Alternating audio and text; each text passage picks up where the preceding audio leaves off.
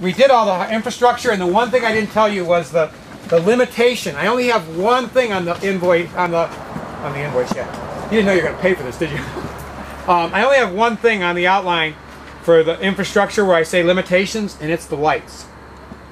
You can get lots of darn good seedlings. They are really going to suffer if you put them outside right from under the lights. They're just too weak. There's a few things you can do about that. If you brush over them every day, they get stronger. It's like the wind, and they're not so weak.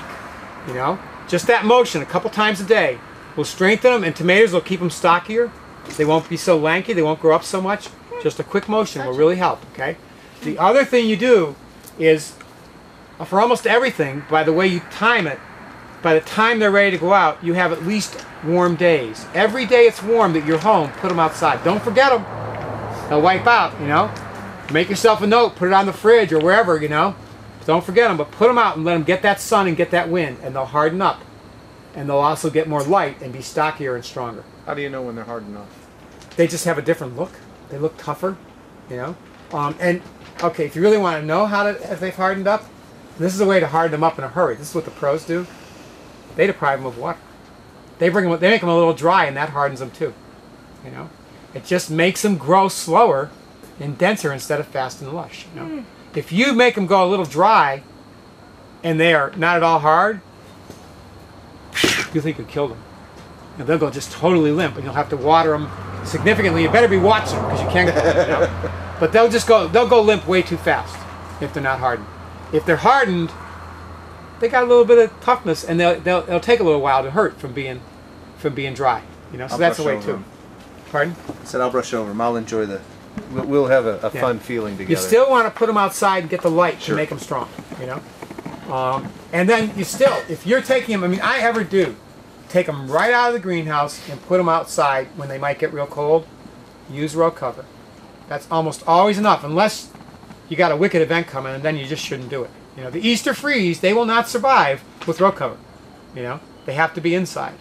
You know, but for the average situation, you know, oh, I didn't harden them off, this is the time I have to plant.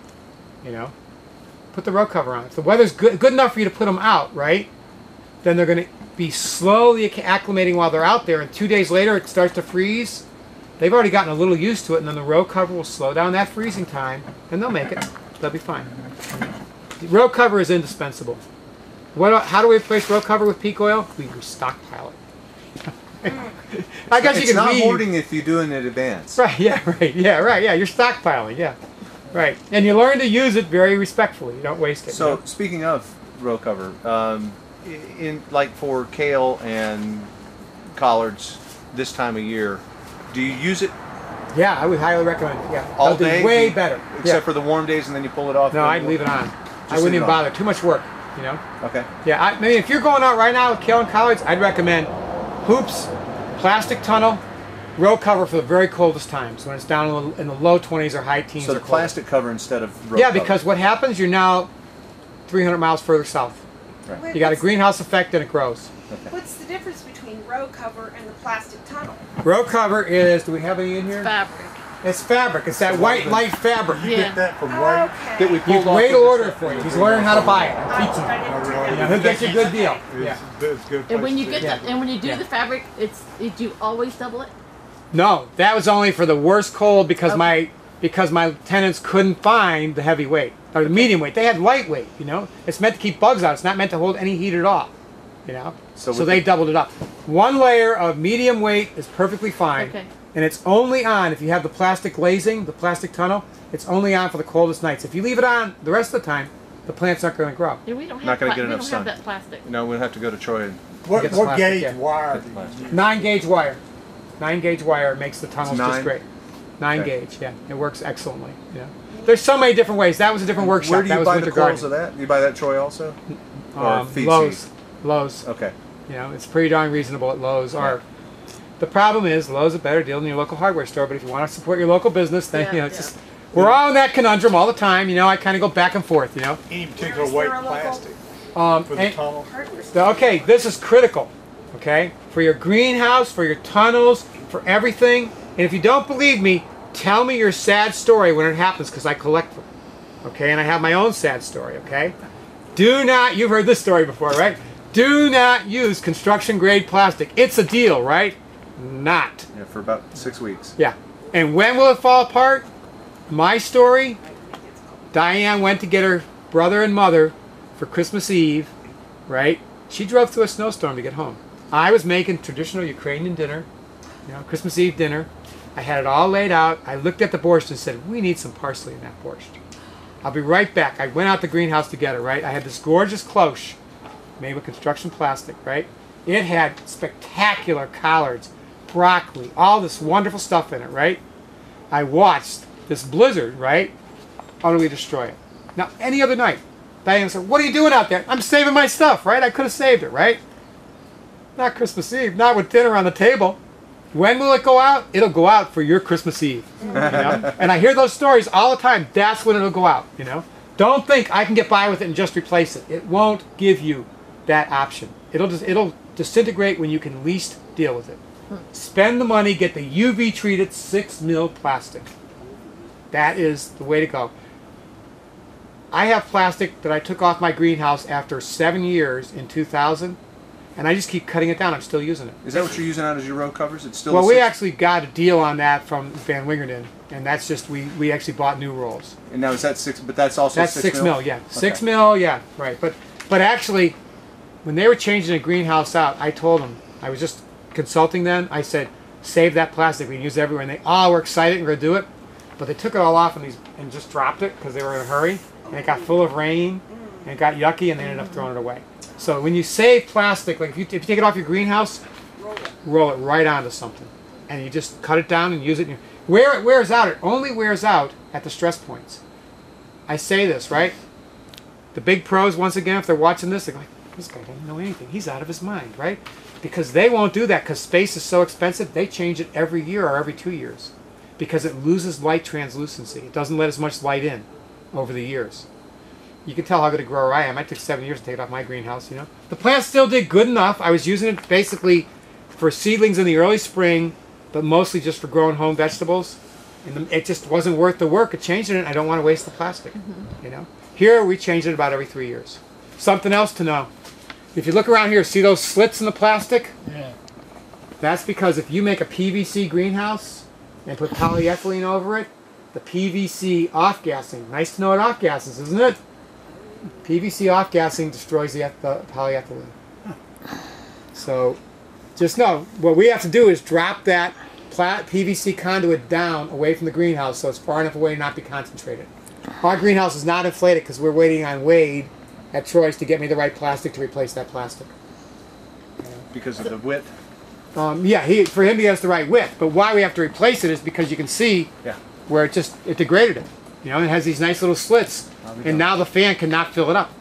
We're going, why isn't it filling up? And then we looked up there, it was like, oh, that's why. I see, that's double what we're looking at. Yeah, double, and it's not inflated because you have all these slits where the gas coming, you know, sun shines on the PVC, it off gases, and it eats it. And they made the splits. What I was going to say, if you just need a well, small weakened amount, it, not split. Yeah. What I've done, I built a small tunnel.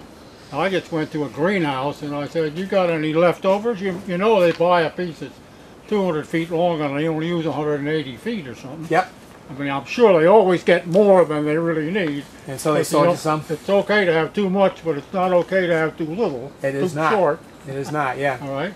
So there's a little piece rolled up someplace, and I asked the guy what he wants for it, and he said, oh, I don't know. So I said, how about 20 bucks? And he said, that'll be fine. The other thing is, places like Van Wingerden, they throw it away. If you connect with them, you can get it. Now, the inside layer ain't organic, but it's 2 layers, so you get the outside layer. You know? So if you ask around, you don't have to buy plastic. Of course, you're starting where they wouldn't start. You know, you're starting with it when they would throw it away. You know? But that's all values. You know, it depends on, you know, I mean, you might think also though, if I'm going to make a greenhouse, I don't have to change it too often. I want brand new. You know, the plastic to do that 12 by 15 was about $70.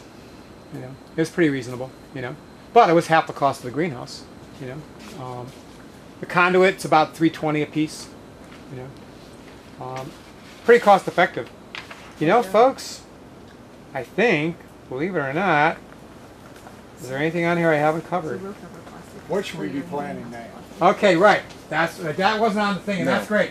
We're going It to all go starts through. out clear, then it becomes opaque by sun damage. Really? Oh, I didn't know that. So greenhouse plastic doesn't. It starts clear.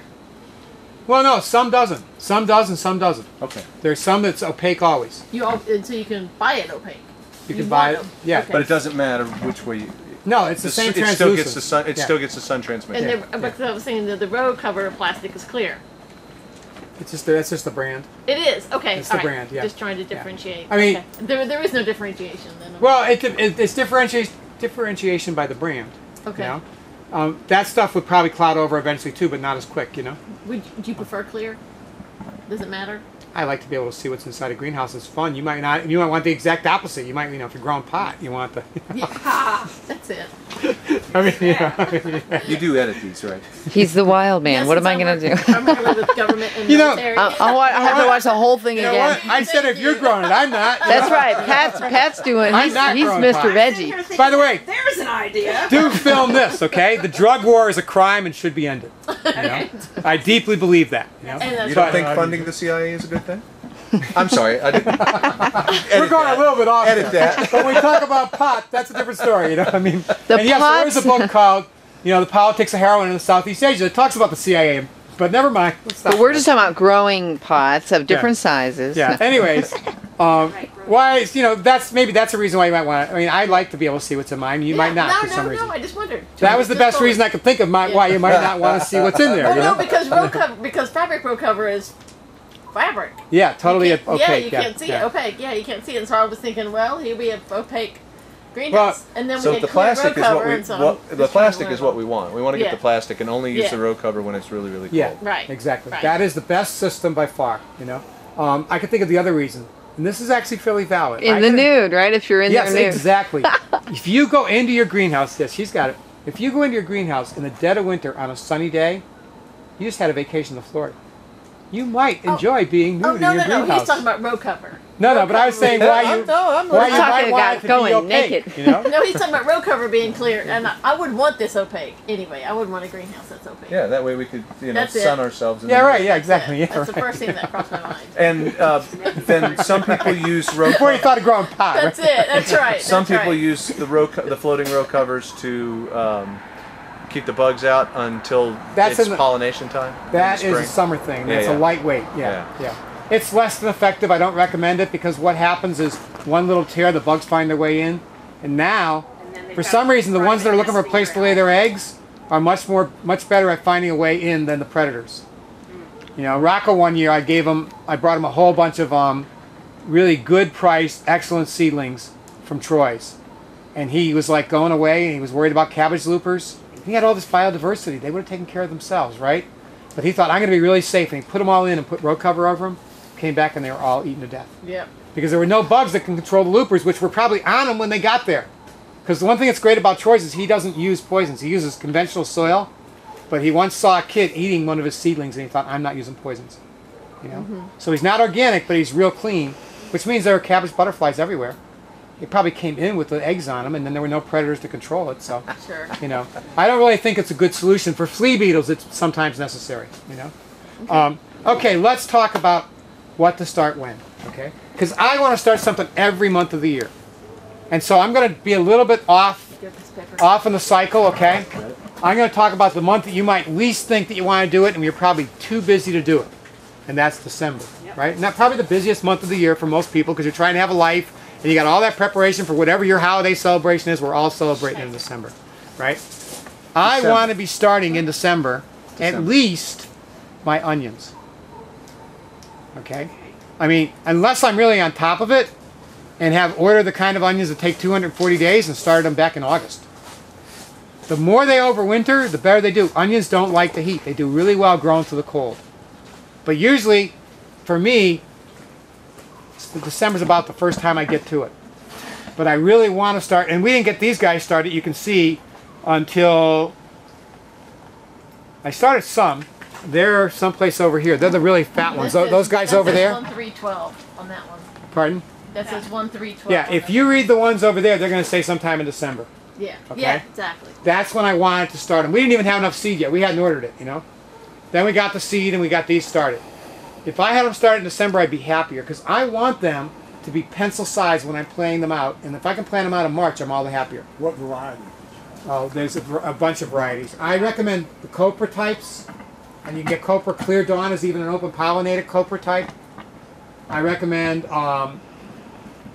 Cabernet for a red. It did really well for us. It keeps really well. I don't buy my favorite red. That's Mars. I love that. It was a hybrid. I grew red onions this big that kept spectacularly.